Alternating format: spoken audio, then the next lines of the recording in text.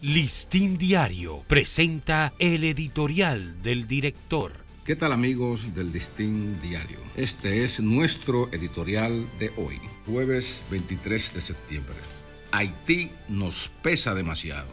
La economía, la seguridad nacional y la vida de los dominicanos en sentido general están bajo fuerte estrés por las repercusiones de la crisis haitiana en nuestro país. La enorme inversión de recursos en equipos y tropas para asegurar un mínimo de control fronterizo. La igualmente significativa aportación a la gratuidad de los partos de las embarazadas haitianas y la presión que tiene que soportar el Estado ante el relajamiento de sus leyes de migración y de ciudadanía son parte de esas cargas ya insostenibles. La existencia de un permanente estado de pobreza, insalubridad, bandidaje e inestabilidad política en Haití dispara las fuerzas centrífugas de un conjunto de problemas que vienen a impactar a nuestro país, para los cuales no tenemos capacidad de asimilación ni tampoco de solución.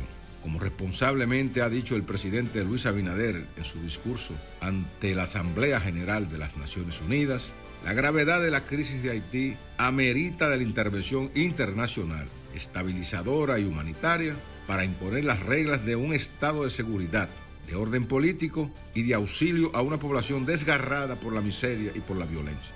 La República Dominicana, sobrecargada por la intrusión permanente de ilegales haitianos que se aposentan, trabajan y también reproducen aquí sus formas de vida, sus excesos depredadores en la foresta y sus comportamientos violentos en los sitios donde se hacinan, no es la solución a esa tragedia. Y pese a que en gran medida hemos tenido que soportar unos problemas que no son propios ni que los creamos, mostrando así la cara de una real solidaridad que otros países no han practicado, lo cierto es que la población dominicana está harta y renuente a seguir poniendo la mejilla para que otros países y organizaciones internacionales nos peguen y nos acusen injustamente de discriminación y xenofobia. Demasiado hemos aguantado estas infames campañas y las necias intromisiones de países y grupos para que autoaniquilemos nuestra soberanía, borremos la frontera y permitamos la libre ocupación de nuestro territorio por parte de los haitianos, como si acaso nosotros tuviésemos la llave de su infortunado destino. Este ha sido nuestro editorial. Listín Diario presentó el editorial del director.